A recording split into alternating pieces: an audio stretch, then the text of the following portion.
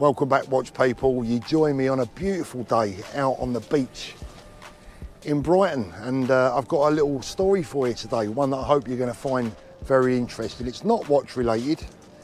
This is about you, not about me today. It's about you guys.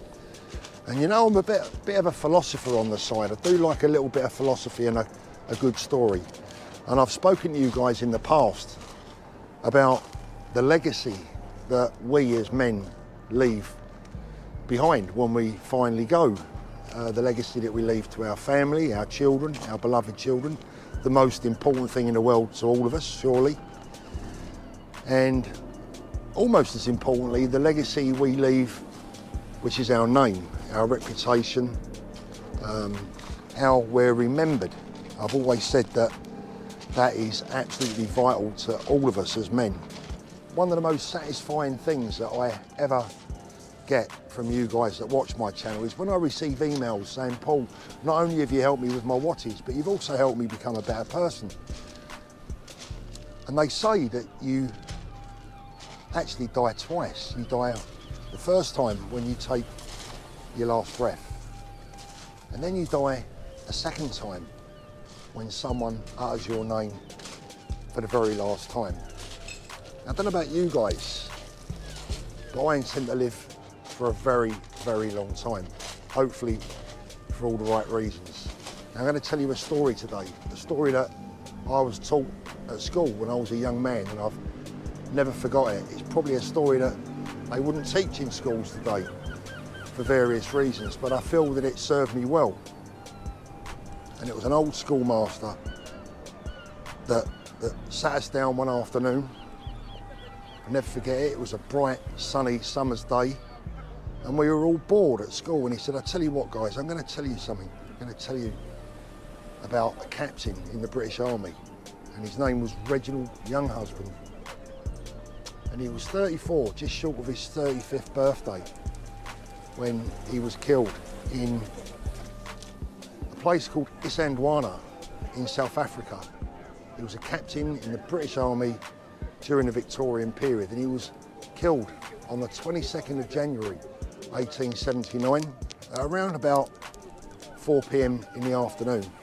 And Younghusband left England a few months earlier with 80 of his men who he had under him, 80 loyal men that looked up to him and had every respect for him, because he'd proven himself as a leader and as a man. And on that fateful day, January the 22nd, 1879, the British Army suffered their biggest ever defeat at the hands of a non-European army that afternoon, when 20,000 brave Zulu warriors protecting their homeland against the invader converged on the 1,500 redcoats that were left at the camp at Isandlwana. Chelmsford, the commander, had split his forces and had taken the majority of his men off in another direction, looking for the Zulu army. What he didn't know is that they were just a few miles away, waiting to converge on the 1,500 British soldiers were left. Now, that battle lasted for most of the day. Those 1,500 redcoats fought bravely, but were slowly and surely picked off, heavily outnumbered, and by 3:30 in the afternoon, it was pretty much every man for himself. And Younghusband rallied about 20 of his remaining men that were left of the 80. And they withdrew from the camp to the foot of the mountain at Isandlwana, where 20 of them made a last stand, a brave last stand. And Younghusband, running low on ammunition, his men were running out. They were issued with only 70 rounds each. And as their ammo started to run out and the Zulus drew closer and closer, Younghusband realised that the game was up. And with that, he put down his rifle and took out his sabre, and he walked down the line of his men that were remaining, as I say, about 20 of them, and he shook each and every one of them's hand thanking them for their service, their bravery, and for their loyalty. And with that, ammo now completely out. Young husband's last thing that he ever did was he bravely led a bayonet charge directly at the Zulus that were heading down on them. Of course, every one of them was killed and slaughtered that afternoon.